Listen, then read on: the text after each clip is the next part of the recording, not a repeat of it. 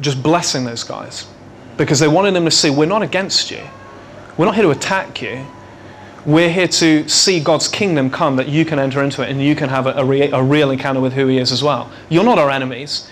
The Bible says our enemy is the devil, spiritual force. People aren't our enemy.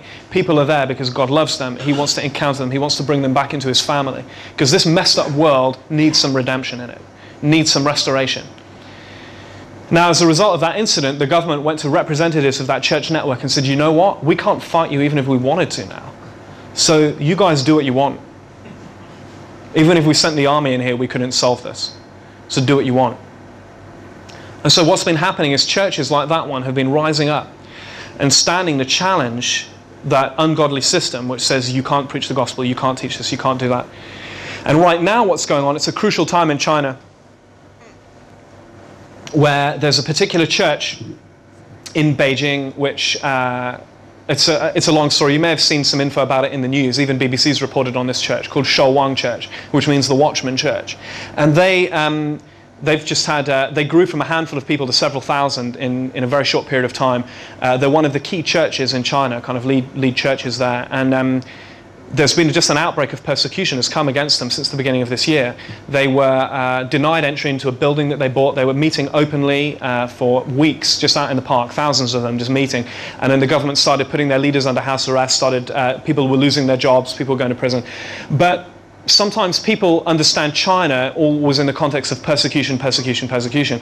But really, you need to understand, for those of you who are interested in China, what's going on now is this isn't about persecution, what's happening there. It's about the church standing to claim its birthright in that nation. And over 150 church leaders wrote an open letter to the government there in China saying, we've stood for enough of this. You must stop attacking our people the way you are, because we are your only hope here in this nation. Chinese society is fast unraveling. Rampant consumerism is just destroying families. The Chinese go crazy. They'll come over to the UK, and one of the places they know more than anything else is Bicester Village. Bicester Retail Park. It's famous all over the Orient. They come here to go to like designer, buy designer items, and they'll go and just blow $5,000 in one day just buying shirts. Clark's shoes in China cost about the equivalent of 150 to 200 pounds for a pair of Clark's shoes because it's seen as a Western designer label. And these guys just blow money like it's going out of fashion because it's come to them so quickly from a position of poverty, and all of a sudden this kind of consumerist, materialist mindset is just running rampant in Chinese society, and they're desperate. And so the church is stepping up and saying there's another way to live, there's another answer, you can have a connection with Christ. And in our ministry as Love China, this is what we tap into. And our vision is to see the Chinese church released into the mission field, into especially the 1040 window. That is the nations of the world which have little to no Christian presence at all, no access to the gospel, no access to the grace of God. They're just out there. And most of them are Muslim nations, of course. And we believe God loves Muslims and that he wants to bring them into a genuine relationship with him because Muslims, they're very zealous. They want to do what's right. They want to be acceptable to God. But what they have is a religious system. They don't have life. They don't have reality. And I'm going to finish with a verse of scripture, which is what the Lord really laid on my heart before I came up to speak this morning. And it's where Jesus in John chapter 17, he says, you granted me to have authority over all nations so that those whom you've chosen for me would come to me and have eternal life. And this is what he said. And this is eternal life, that they may know you, the only true God, and know Jesus Christ whom you have sent. This is eternal life, that they may know you. And that word know doesn't mean know about, it means know intimately, know personally, as a friend or as a relative or as a father. And so the question of what is life, what is significant life, I believe you've got to go back to that verse. Jesus Christ, the most incredible thinker, speaker, leader, most controversial guy ever to have lived. That's what he said. This is eternal life, that people may know who the only true God is. They may know him personally, and they may know Jesus Christ whom he has sent, that they may have a relationship with us. They may have a living, vital encounter, and that they may fulfill the purpose that we intended for them when we created them in our image.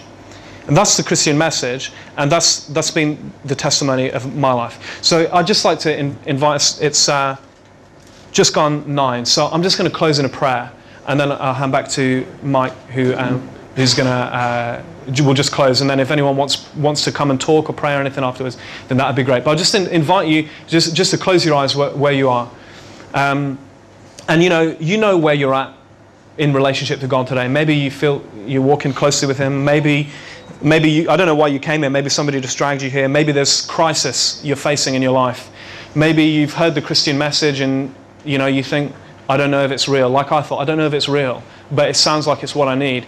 Or maybe you were walking closely with God at one point and then things have come in and cut across and you thought, man, I just don't, somehow it doesn't seem real to me anymore. It seems like I've been pulled away from that path that I was on. Or maybe, you've been a Christian for many years and you've just been hungry to see something happen, hungry to see God move in another way in your life. So just any and every situation could be represented here in this room this morning.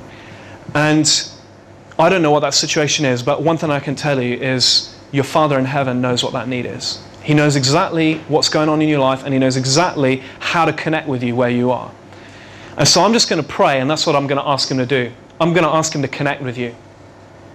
And if it resonates with you, you get something good out of it, then just run with that. And if you want to come and discuss it and pray further, and especially if today you've decided you want to put your life into Jesus' hands for the first time, then we would really, really love to pray with you and give you a gift of a New Testament and just kind of connect with you really and just thank God together with you for him coming into your life. So I'm just going to pray.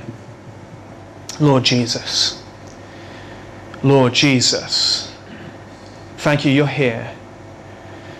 Holy Spirit, I welcome you to release yourself over this whole room right now. Thank you that your kingdom is an everlasting kingdom and your kingdom is right here. So in Jesus' name, we just enforce the victory of the kingdom over every life present under the sound of my voice this morning. Whatever has gone on, in Jesus' name, I just command the devil to get his hands off of every single person. I command that thing to break. I command that mindset to break. I command whatever veil has stood from your people seeing more of you to just be shredded now.